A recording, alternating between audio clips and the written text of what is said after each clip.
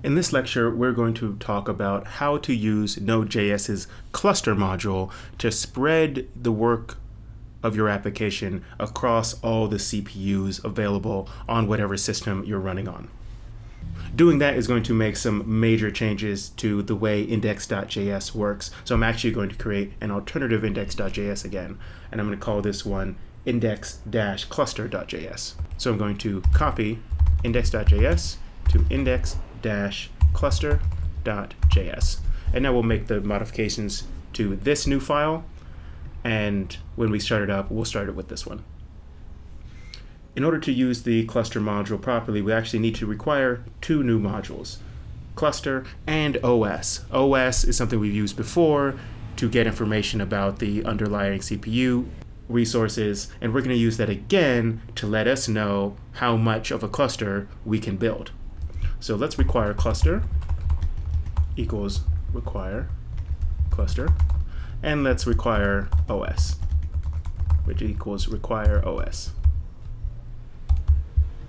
When you start up your app on multiple cores, it is the same thing as starting multiple versions of your app. So there's certain things we don't want to be running multiple times. Even though we're spreading this application across multiple cores, we don't want our CLI to be running across multiple cores. We don't need to give inputs to 4 different CLIs if we're running on a 4-core system.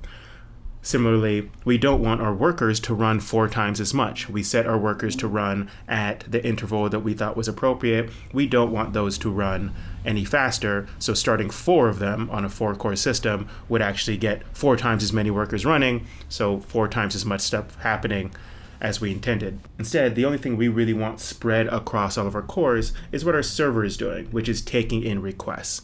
As the server takes in requests, we want the load to be spread across as many cores as possible, so as many HTTP requests can be processed per minute as our whole system resources will allow. So I'm just going to reorganize this section here a little bit. I'm going to move the CLI and the workers to the top of this init function, and I'm going to put the server at the bottom. So when Node starts up, it's going to start up in the normal way, and that first thread that starts is what the cluster module is going to call master.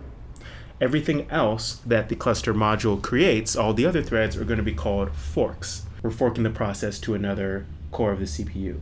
So we need to write logic in here that can tell if I am the master, I need to perform this behavior. If I am one of the forked clusters, I should perform some other behavior.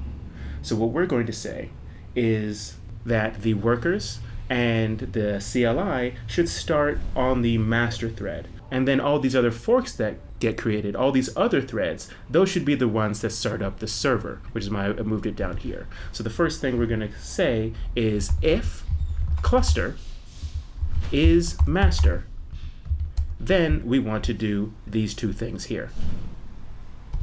So I'm going to paste these inside of this if. So these will get started on this first master thread that gets started up when you boot up the application.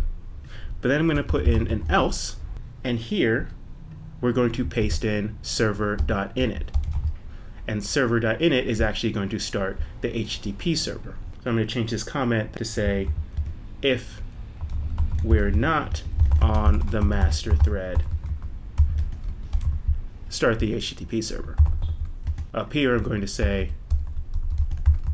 if we're on the master thread, start the background workers and the CLI. Now, the changes we've made so far aren't going to work because we haven't actually forked this thread, the master thread, at all, and so this else is never going to get called. There isn't ever going to be a fork started. So we have to manually fork this process when it's in master mode. So we're going to say fork the process, and for that we're going to call a for loop. And we're going to cycle through this for loop the same number of times as the number of cores on the CPU. That is where the OS module comes in. So we're going to say for var I equals 0, I is less than os.cpus. dot length. Remember, OS CPUs returns an array with information about all the CPUs. So getting the length of that array gives you the number of CPUs in the system. This is similar to what we did in the stats module. Then we're going to call I++. So this for loop is going to get called once for each of the number of CPUs in the system. And so for each of the CPUs, we're going to call cluster.fork.